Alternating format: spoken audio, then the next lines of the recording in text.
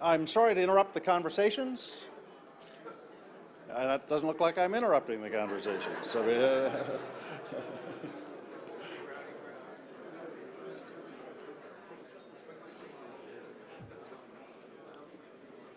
okay. We are on borrowed time, and I'm borrowing it from Admiral Winnefeld, and I don't want to cheat myself, and I don't want to cheat you. So I want to say thank you. Thank you all for coming. Delighted to have you here. This is the third Global Security Forum. I want to especially thank our friends from FinMechanica that make this possible for us to bring to the Washington policy community. They've been our partners now for 3 years, and we just greatly appreciate that. And Simone Bemparad, I would like to say special thanks to you. You've been steering us through this, and we're very grateful for that. We have a wonderful program today. I hope that you're going to be staying with us, but it's always best to start with dessert first, and that's what we're going to have when we have a chance to hear Admiral Winnefeld. But before I do that, I want to turn to my very good friend Bill Lynn. Bill is now the new president of FinMechanica. Bill, why don't you come up here just for a few words of welcome. Thank you. Thanks, John. It's great to be back here. I was here last year in a different capacity. Here this year as the CEO of DRS Technologies, representing the broader FinMechanica.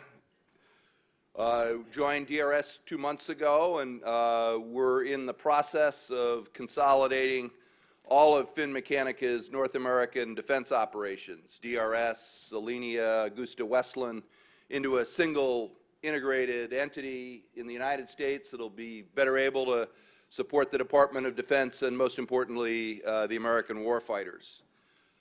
We're pleased with Simone and the team at FinMechanica North America to be able to sponsor this conference again.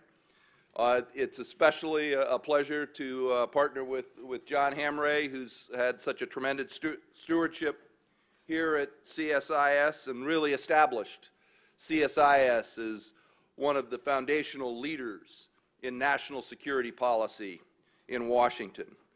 They always tackle the hard problems. They develop practical solutions, and then perhaps most importantly, they build a broad consensus for those solutions. I think you're going to see a taste of that today. There's, I think, an incredible range of issues, and you're going to see the range of talents and expertise that CSIS brings to the table and the kind of intellectual firepower they're able to pull across Washington. I won't spend any more time describing it. Instead, why don't we get right to it, and let me turn it back to John to introduce Admiral Winnefeld. Thank you, Bill. A couple of just technical announcements before I get started. First of all, if you've got a cell phone and it's not on silent stun, please put it on that right away. We don't want to have this interrupted with twiddle tones and all that kind of jazz. We are tweeting. I can't believe I'm saying this. We are tweeting at CSIS_org, and we are using the moniker hashtag GSF2012. So if anybody wants to tweet me, I'm not sure I'm looking forward to that, but we'd be delighted to have it. And then finally, you see the program. We're going to, after Admiral Winnefeld is with us, and he's going to be taking questions from all of you. I'm not going to cue it. This way he can decide if he wants to ignore you. But when we get done with that, I'm going to have to ask people to kind of leave here. We have to break this room into two because the subsequent sessions, and we've got about a half hour, and it's a little bit, it's called networking time. So get out, get some coffee, let us reconfigure the room, and we'll take care of that. And lunch is going to be served as a brown bag, really, because we don't have time to schedule a lunch for it, and you'll use that and just have lunch at the last session. So let me turn now formally to say how pleased and honored I am that we're able to welcome Sandy Winnefeld here to be our keynote speaker. I have only come to know Admiral Winnefeld since he became J5 is when we first met, then he became the J3, and of course now as the vice chairman. He went out to Northcom as well, and so it's only at the pinnacle of an incredible career that I've had a chance to experience this remarkable officer. He's an NROTC grad. I just want to say you can make it without going to the academy in the Navy, obviously. and a Tomcat pilot, very distinguished career. But from the first time I've heard his name, it was always, this is a man who's destined to the very top. And I thought, well, I better meet this guy, you know.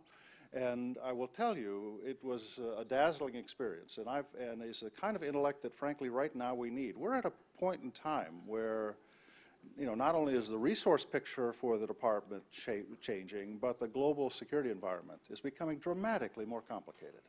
And we're very, very fortunate to have a man of his character and intellect who is willing to lead us at this critical hour. So without delaying your opportunity to hear from him, I introduce to you Admiral James Winnefeld.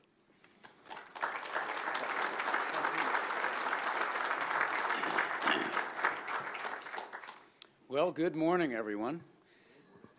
Come on, spice it up a little bit. Good morning. And thank you very much, John, for that very, very kind and undeserved introduction. I'm going to take a slight drift here, and you know, I have to be very careful in my position about saying great things about defense contractors in public. But I will not hesitate to say thank you to FinMechanica, not only for sponsoring this, but more importantly to me and to my wife Mary and to the Joint Force for doing a few things for our wounded warriors. They hosted a wonderful evening at the Italian Embassy for our wounded warriors, and that started Mary and myself actually on a journey that we have not looked back on in supporting those wonderful men and women who've served our country so well. So thank you very much for that.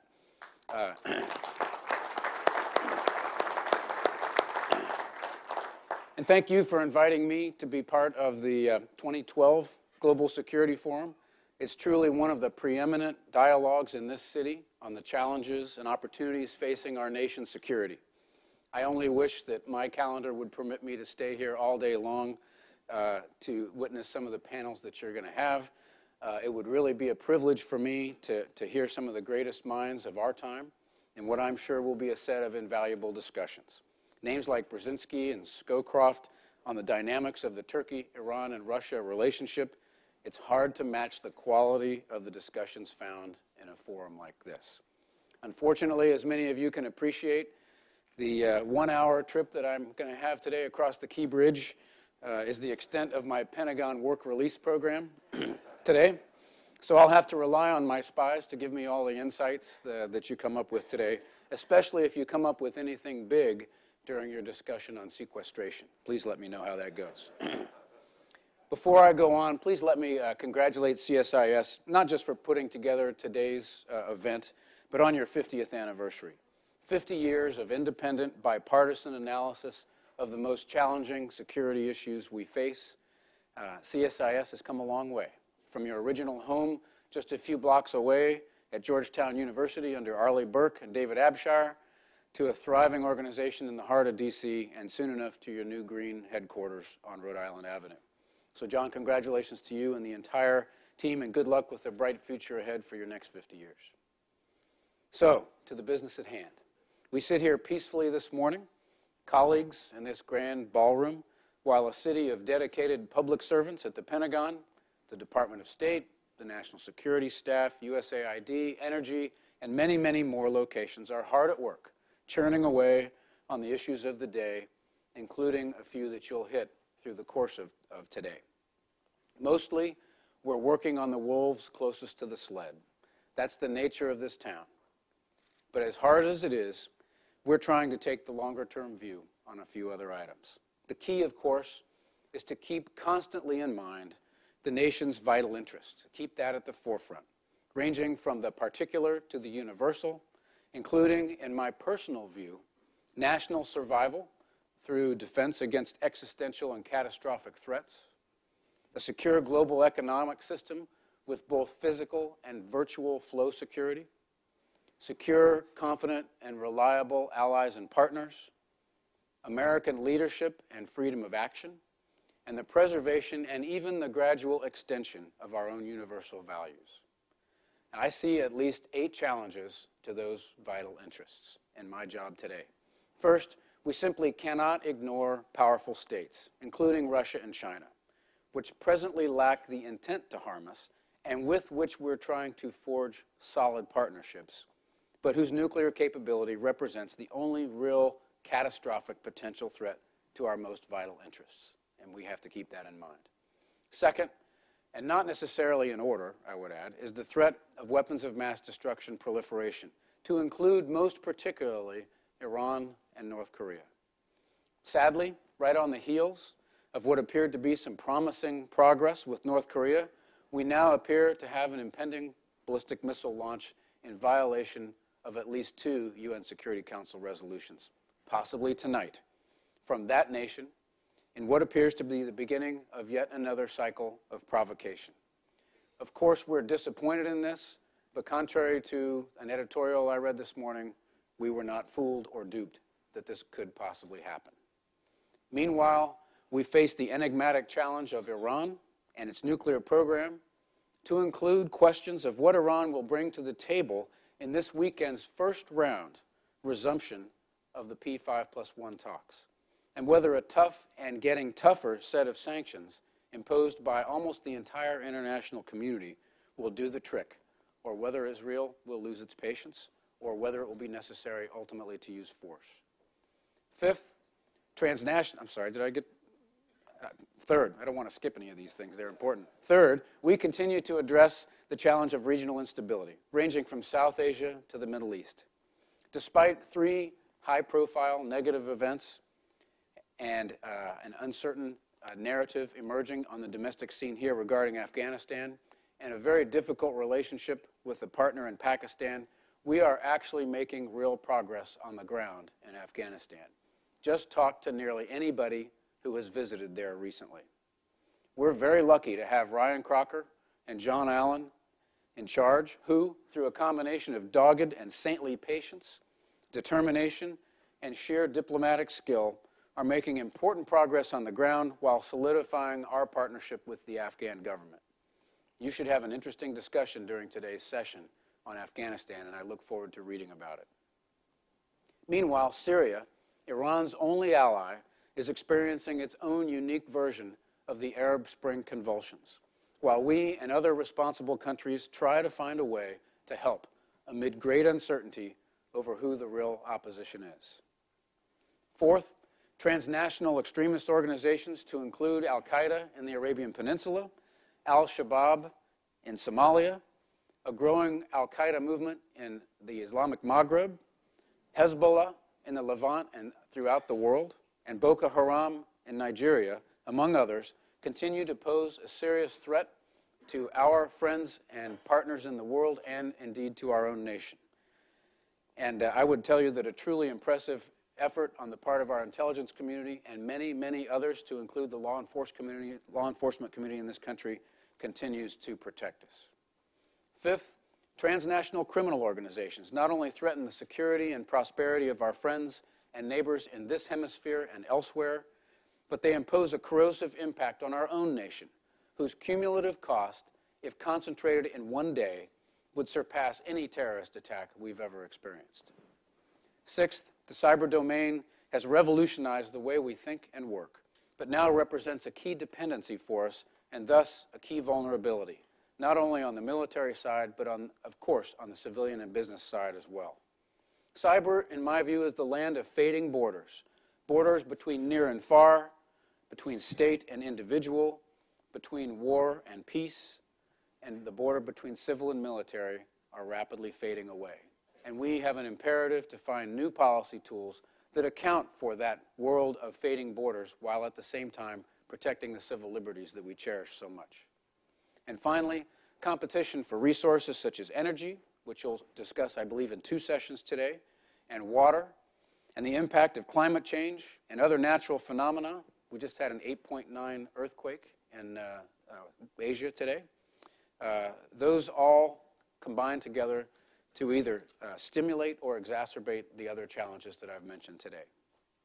So clearly, we have a diverse array of challenges to understand, to prioritize, and to manage. Yet we do so as a nation recovering from the deepest economic crisis since the Great Depression, and within the most fractious political atmosphere I think any of us have ever experienced.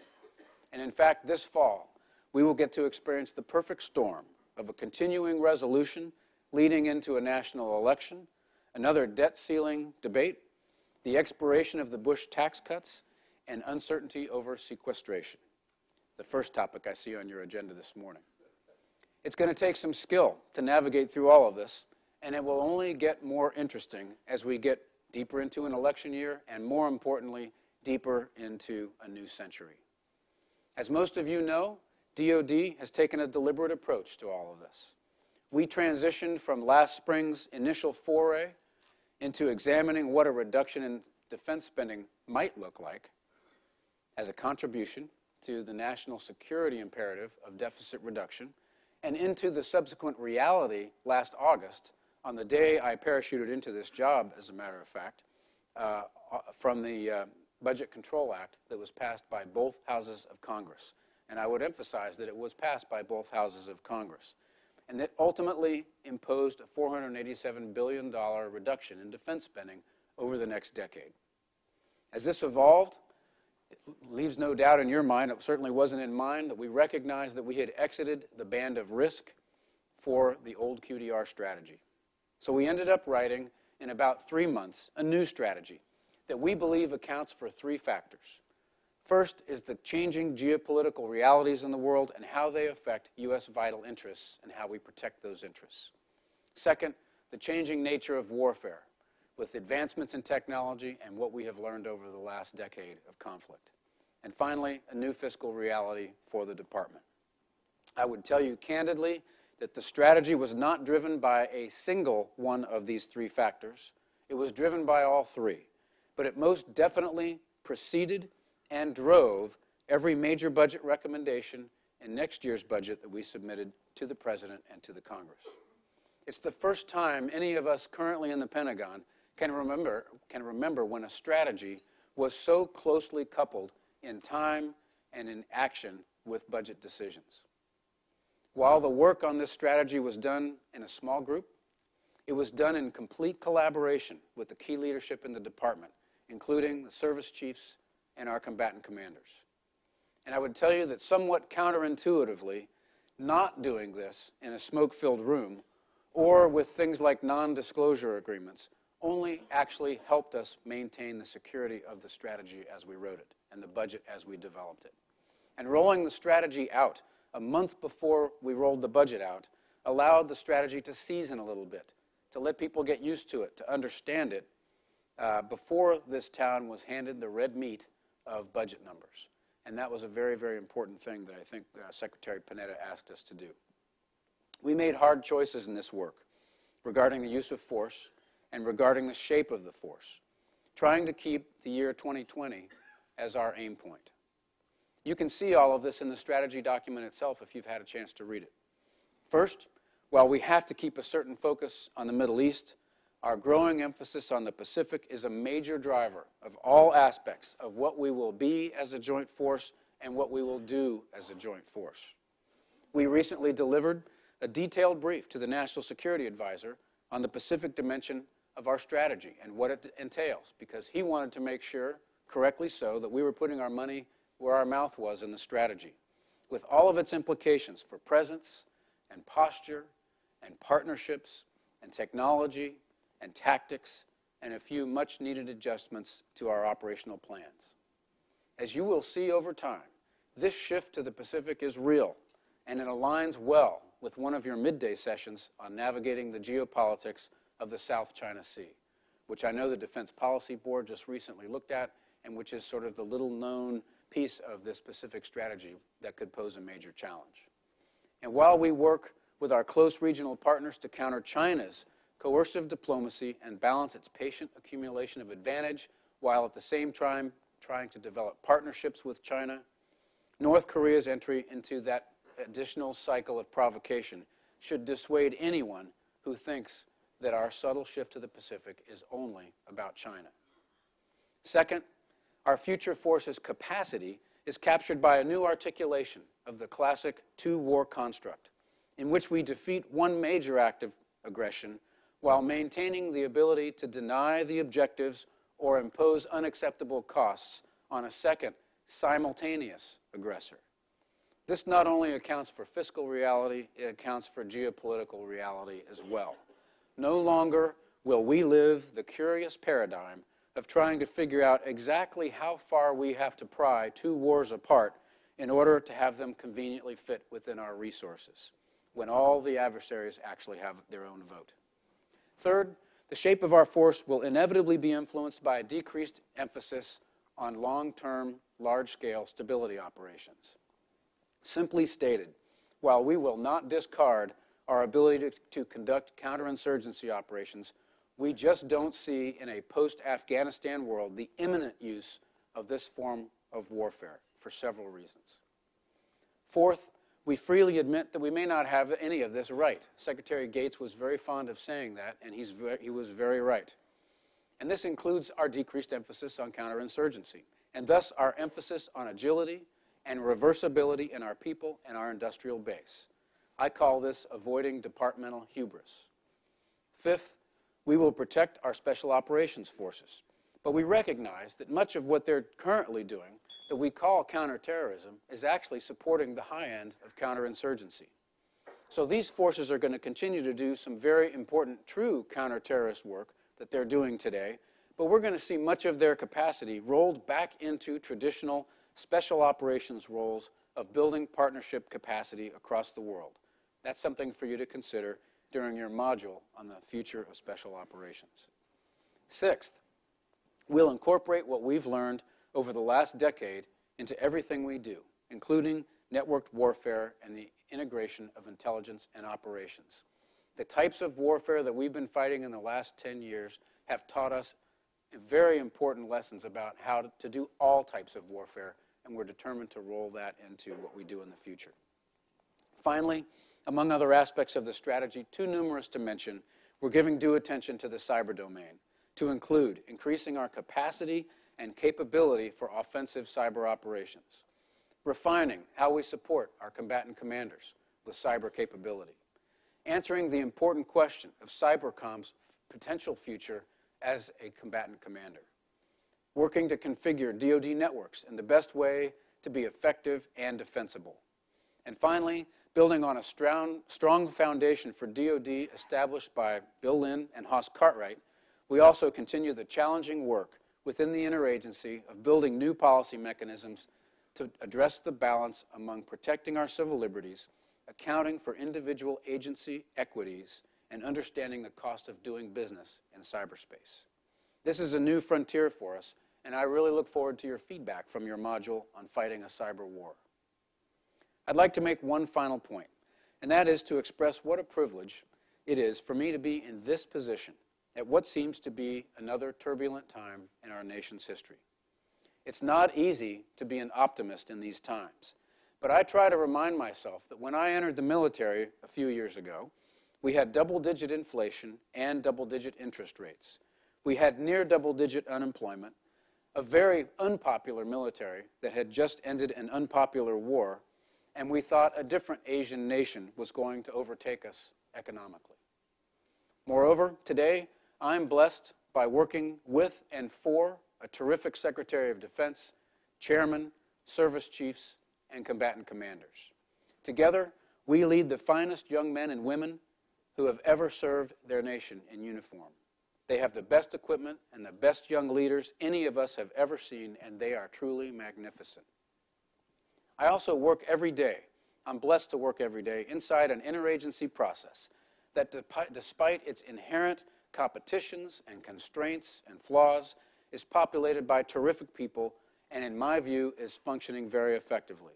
And I would point out that that includes an intelligence community that seems to have set aside most of its stovepipes and jealousies and is serving us surprisingly well. I would add that we have a useful support structure out here in town and elsewhere. I'm not too proud to say that our own critical thinking is often enhanced and indeed influenced by what we hear and read on a daily basis from many of the talented minds in this room. You fortify our efforts by exchanging your ideas and providing rigorous, independent research. So thanks to all of you for your continued thinking, reading, writing, and speaking about our nation's security. While we can't always and don't always agree with every opinion that is expressed by the people in this room, each of you actually really do make a difference in what we do inside the Pentagon. So please keep it up. We're listening. Finally, those of us currently in service were in many cases trained in large measure and set up for success by many of you in this audience and who I can see out there today in front of me. And I thank you for that. So while there's plenty of it on our plate to daunt us in a world of accelerating change, I'm very confident that we have a great team in this nation, in this town, in this room, helped along by organizations like CSIS and events like this, and as I mentioned, by the bright minds that are here today. And that while it won't always be pretty, we are up to the challenges we currently face. So thank you once again for the opportunity to speak with you this morning, and I really do look forward to taking a few of your questions. Thank you.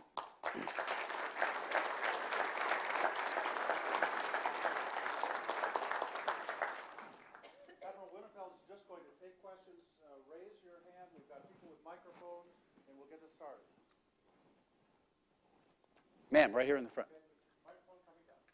And I'll try to make it so that the microphone's as far away from anybody that I pick as possible. No. Thank you very much for being here, Admiral. My name's Caitlin Antrim. I work with the Rule of Law Committee for the Ocean, and I'm interested in how you see international law and regional security agreements fitting in with the, as a force multiplier for the military. Any comments on the Law of the Sea Convention would also be appreciated. Sure. In fact, if you hadn't mentioned that last thing, the first thing I was going to say is we would love to have the Law of the Sea Convention ratified by the U.S. Senate. There are important provisions in there that protect our ability to operate the way we need to operate on the high seas, and it's just we are left not a seat at the table when we're not a participant in that convention. So we support it over in DOD, ratification of that treaty, and it would make a difference for us. And, you know, we are a nation committed to the rule of law, and there are well-understood legal conventions that govern operations on the high seas. Those adherence to those is in the best interests of the United States and our allies and partners. And if you need an example, the Strait of Hormuz is a classic case of a body of water that is of vital interest to the United States and our partners, and that we want to see kept open, and that all traffic in there and all operations in there would adhere to the rule of law. So absolutely it has an important place in everything that we do, certainly on the water. So thank you for that question. Sir.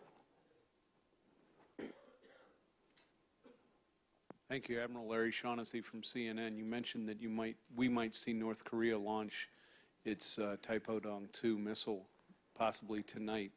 I was wondering if you could tell us what you see as the worst-case scenario coming out of this for the United States and our allies. The worst-case scenario coming out of a North Korean launch tonight, you know, obviously the worst case would be that it's not what they actually declared it to be and what we believe it to be, and that is, you know, not a space launch. But we are fairly certain from all of the statements that we're seeing and what we're observing that this will in fact be a space launch from North Korea. Unfortunately, in violation of UN Security Council Resolution 1718 and 1884, very clear violation, widely recognized by the international community that they ought not to be doing this. They've been discouraged by their number one sort of protege, and that is China. China's not happy about this. Nobody's happy about it. But North Korea feels that they need to exhibit this behavior, and we're just going to have to deal with it as it comes. And we're well positioned. We've got a fairly calm approach to this whole event that could happen in the next day or so, and we'll just see what unfolds as the day goes on.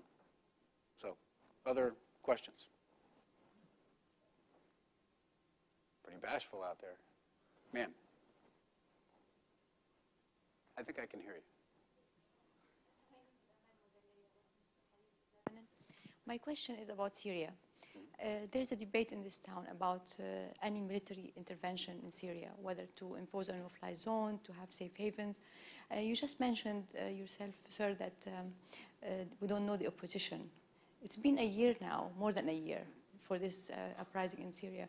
Why you still don't know the opposition in Syria? And can you tell us under what circumstances there will be any action by the United States besides humanitarian assistance to help the Syrian people? Thank you. Okay. So the question was on Syria. And first of all, I would tell you that the use of force in a place like Syria is not something that we in the military decide. So I will leave that to the appropriate arena for that type of decision. It has been a challenge for us for several reasons. One, we really don't necessarily understand who the opposition is in Syria, although I think we are beginning to get a better understanding of the opposition. There's just a lot of different fractured groups that have the common ideal of overthrowing the government in Syria that has done so much to oppress its people and continues to do so using violence against its own people. But it's hard for us to get our arms around it. We're concerned, of course, that extremist groups could be part of some of these opposition groups, and that's sort of a Hobson's choice, if you will, for us. But I would take my hat off to Secretary Clinton and her team, who are working very, very hard to understand this with our partners, with nations like Turkey and Jordan in the region, who have a deep vested interest in stability in Syria. And so we'll be watching very closely and taking our guidance as a military from the political processes in this town that would guide us. It is going to be potentially, if we were to use force in Syria, it's a challenge. It's a large country. It's got a very, very capable integrated air defense system. They have some 1,500 tons of chemical and biological weapons in that nation that we have to take seriously. So it is not an insignificant military challenge as opposed to, for example, what we saw in Libya. So, sir.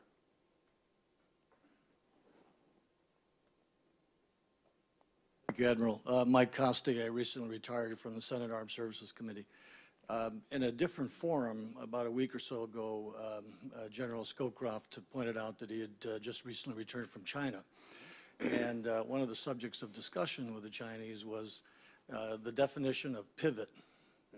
And he gave what I thought was a robust explanation, but I'd like to ask you, what should the Chinese understand pivot to mean? Yeah, and I don't know who actually is using the term pivot. I won't deny that term, but really what this is about is a shift in emphasis to what we see in the future as the rising importance of the Pacific as a region, economically, and associated with that economic rise, a security challenge. And so we are often accused of this, quote, pivot to the Pacific being all about China. I mentioned in my remarks that it's not all about China. There are a wide variety of security concerns in that region, not just China, but as I mentioned, Korea. There are potential tensions in other locations. We have an emerging partner potentially in Myanmar. There are concerns about piracy and a number of other questions. So what should China view this as? It should be viewed not as containing China. It should be viewed as balancing China and hopefully an emergence of a peaceful and stable relationship among all of the nations in the region, and an understanding that the U.S. is a Pacific nation that has a deep invested interest in the security and prosperity of the Western Pacific. So I don't think China should view this as a threat. There is every opportunity out there for a partnership that respects international legal conventions, and I think that, you know, as the saying goes, we can all get along out there. But we're going to support our partners and friends. Other questions? Sir in the back.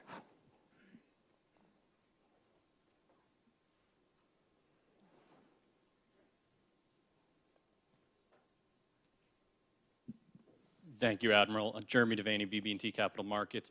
Earlier in your comments, you alluded to a continuing resolution at the end of this government fiscal year. And with Congress at a stalemate currently with the budget, why is the DoD not planning for sequestration? And considering it's our largest security risk, especially according to the Secretary of Defense, and what plans may the DoD put in place as we continue through the year towards the end of the current government fiscal year? Yeah, I think the term we're using right now is we're thinking about sequestration, but we're not planning for it. I hope that helps you out. Sequestration, as you know, is a very, very challenging mechanism the way it's written into the law. There are potentially different interpretations of how it would be implemented, but the most common one is that every single program would be cut by a certain percentage, and that we would have to live with that technique, as it were. And if that's the case, then there's not an awful lot of planning that needs to be done, because we already understand what would be cut. The challenge is our people more than anything else. And I would include the defense industrial base as part of that people problem, because companies have to plan for what the future is going to be like, probably in many cases further out than even we have to plan. So we have we're sympathetic to the challenges that industry is going to face in a sequestration environment. We are hopeful that the Congress will find a responsible solution to this, and we're very watchful for that. And I believe that this summer sometime we will begin to look in earnest at what we will have to do if sequestration actually comes to fruition. There are a couple of other ways that Congress can maneuver itself out of this chainsaw approach, as it were, to the defense budget, and we look forward very much to how they approach that problem. But we're gonna wait until this summer probably to start doing robust planning. Sir, at the table.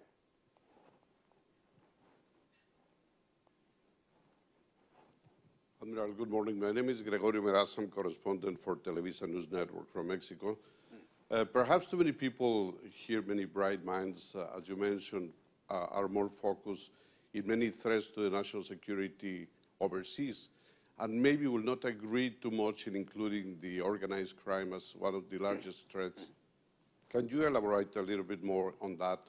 And Sure. what do you think is the best way to confront it in partnership with Mexico and some other countries?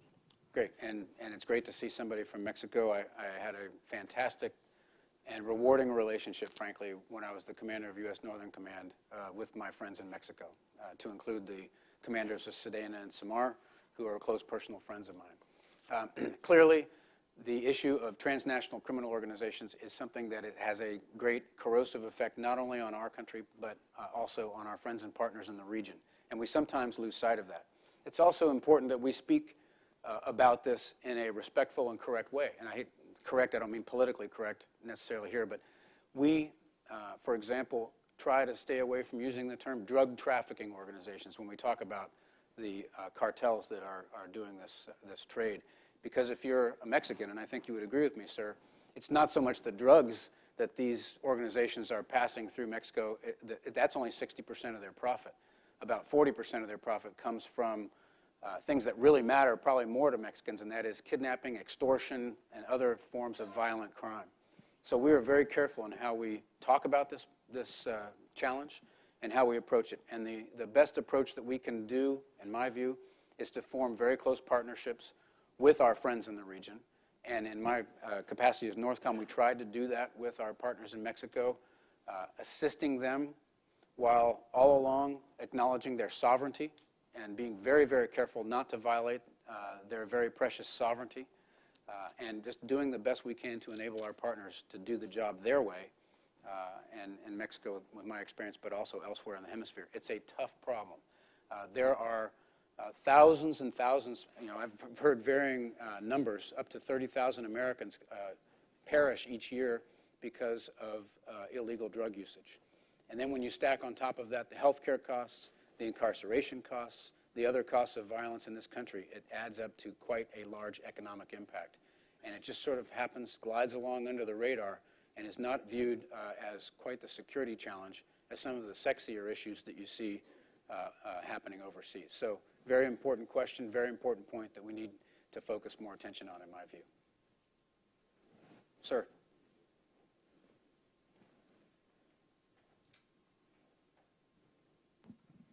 Thank you, Admiral. Otto Kreischer, freelance writer with Sea Power Magazine and a few others.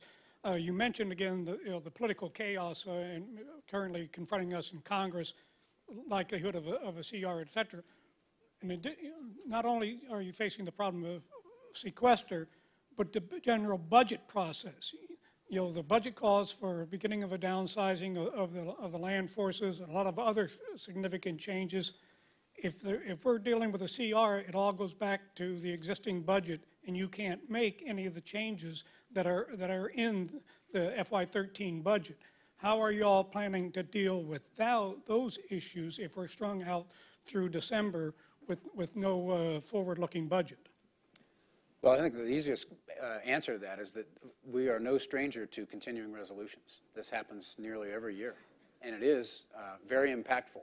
It makes it very difficult to start new programs. You can't really do that. It introduces chaos into programs that we have, which ultimately costs us money. So we're hopeful, we're realistic about the fact that we're going to have a continuing resolution. I think that's very likely, unless a miracle happens. But we're hopeful that shortly after the election, or whenever the appropriate time is, that we'll actually get a budget for next year. We would certainly want to have an authorization bill and an appropriations bill that would allow us to do business in the department the way we need to move into the future. But we're just going to have to plan for a continuing resolution for at least the first couple of months of next fiscal year. But we're no stranger to that. Other questions? Sir? This must be a right brain crowd, because most of the questions are coming from the right side. Or maybe from your perspective, left brain. But Stephen Reif, I work for Raytheon. Could you describe to what extent you and your peers are lobbying Congress and other parts of the administration in regards to sequestration to maybe give you more flexibility in how the cuts, or to turn it off altogether? Well, first of all, I would very carefully point out that as a serving military officer, the term lobbying is not in my vocabulary. And, frankly, we're leaving this. Secretary Panetta really has the lead on this in the OSD staff. We have engagements with Congress in which we can encourage them, to do what needs to be done.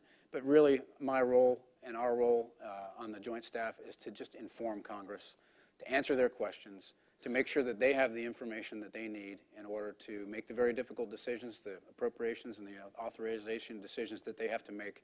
And we don't even think in terms of lobbying at all. So I know you didn't probably mean to use that word, but really we're doing the best we can to keep the Congress informed so they can make the decisions they have to make. Okay, how about a left brain question? Okay, yes, sir. Okay. Enhance acquisition in the future? Great, good question. As the chairman of the JROC, I can tell you, every vice chairman comes into this job saying, boy, I'm going to fix the JROC. It's going to work great. And my predecessor, Haas Cartwright, did a terrific job, particularly towards the end of his tenure, and sort of pushing the JROC in a very good, solid direction. And let me tell you some of the things that we're trying to do, at least since I've been there. First, we're trying to take a portfolio approach to the challenges. Very often in the past, an individual issue would come to the JROC, and every program looks really good on its own merits with a beautiful PowerPoint brief, and we got to do this and all that. But when you start to open up and throw that particular system or idea or requirement in a portfolio, then it really allows you to make more informed decisions that may actually make us more efficient. So that's one of the things. And we have a charter from the Congress to make sure that we not only include the requirement for a system, but the technical maturity that goes along with that system and the cost of that system. We are now required, encouraged, and expected to factor that into our decision making. So looking at a portfolio approach really contributes to that. We've also dramatically shrunk the size of the forum. When I first experienced the JROC a year or so ago, and as a co-com participating in it, there were about 100 and some people in the room, some contractors in the room. And I just found it strange that we would be able to make meaningful decisions in an environment that big. So we've really brought down the size of the JROC. We have the statutory members, the vice chiefs of the services, and we also have some of the statutory advisors, the head of AT&L, CAPE, that sort of thing. And it's actually a fairly effective group in a small audience. We're also trying to make the process more efficient by shrinking the size of the documents that we use. For initial capabilities document, I hate to get technical here, but some of you all understand what that means. We were getting documents that were hundreds of pages long when they are really expected to be 10 pages. And so we're pretty much towing the line on expecting people to come in with 10-page requirements documents. And there are a number of other things we're trying to do to streamline the process.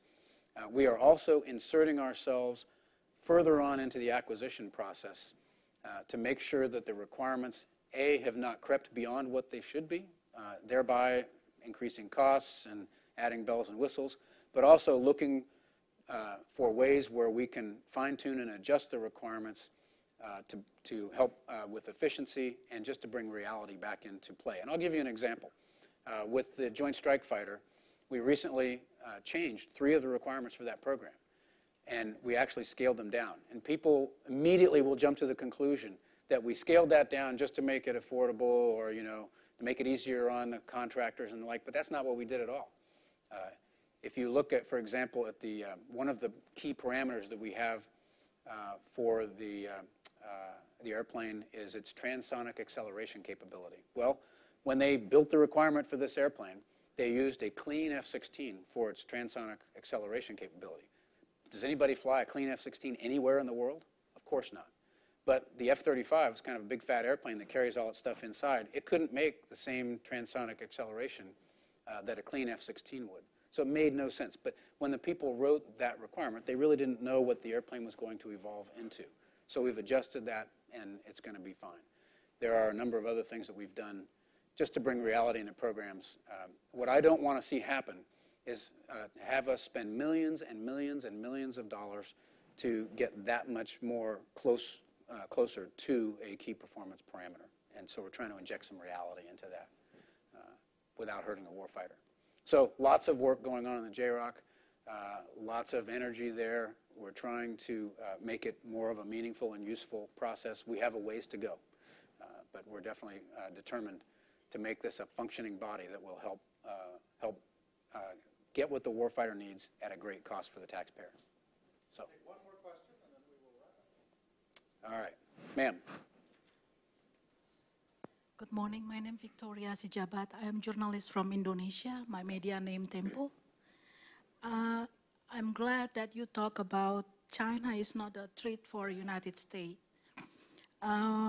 We will have session about South China Sea next, and I remember Mr. President Obama when he came to my country last year. He mentioned that United States will put a military presence in Southeast Asia. So, I don't know what is the result right now. Correct me if I'm wrong. And station more military from United States in Australia. My question to you: do you see is any threat for peace around Southeast Asia country as your military perspective right now? Would you please explain? Is any threat to the region on security around Southeast Asia right now, except about South China Sea? Thank you, sir. Okay. I think I understood most of the question, and I would say that, and the way I answered the other question about the pivot to the Pacific, and that is, we recognize Asia, particularly East Asia and Southeast Asia, as a region that is rising in importance on the globe, economically, and therefore in terms of security. And we have a lot of really good friends and partners, long-standing friends and partners, and new friends and partners in the Asian region, and in particular in Southeast Asia. We have a growing partnership with your country, in Indonesia, a wonderful people, a fantastic example of an Islamic nation that has found its way to freedom and democracy. We have a rising partnership with Myanmar, which we're very anxious to mature into something very meaningful. And we have an emerging partnership with Vietnam. We have long-lasting partnership with Singapore, and of course with our friends on Australia and Japan and Korea. So these are friends. These are people who we want to partner with, to support in a peaceful, stable region of the world that's rising dramatically in importance economically. And with the U.S. as a Pacific nation, we feel that it's in our vital interest to be there with our partners and friends. So I hope that answers your question. But in terms of a rising threat, we're very cautious about that. This, I think, Admiral Winnefeld has demonstrated why we're a lucky nation to have a man of this quality and character in office at this time. Please thank him with your warm applause. Thank you. Thank you, sir. Appreciate it.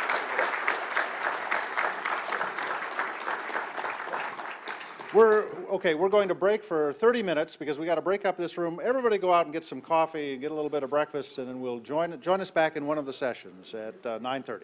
Thank you.